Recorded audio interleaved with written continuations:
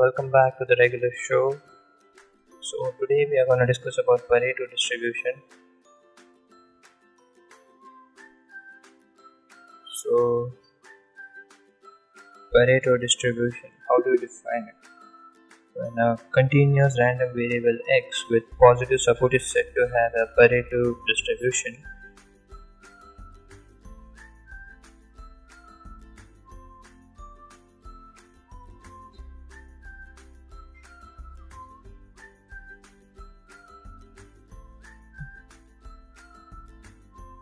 With shape parameter alpha greater than 0 and scale parameter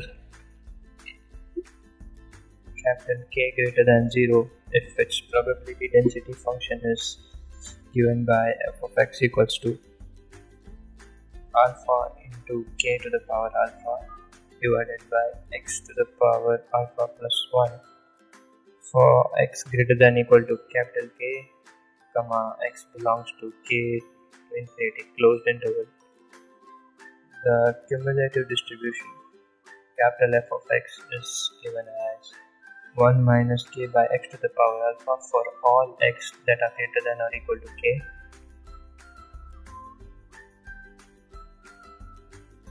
Mean or estimate of x is given by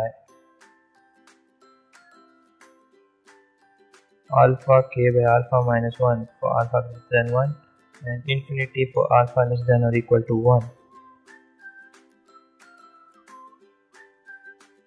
Median is given as k into 2 to the power 1 by alpha.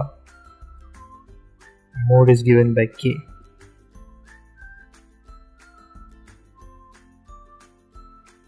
Variance is again infinity if alpha belongs to the open interval left open 1 and right close 2.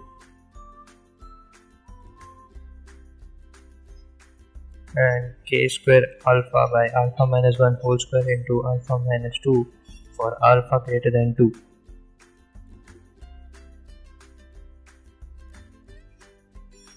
MGF, that is moment generating function, is given by alpha into minus kt to the power alpha into square root of minus alpha comma minus kt, and cumulative generating function is given by alpha into minus iota kt to the power alpha under root minus alpha comma minus iota kt.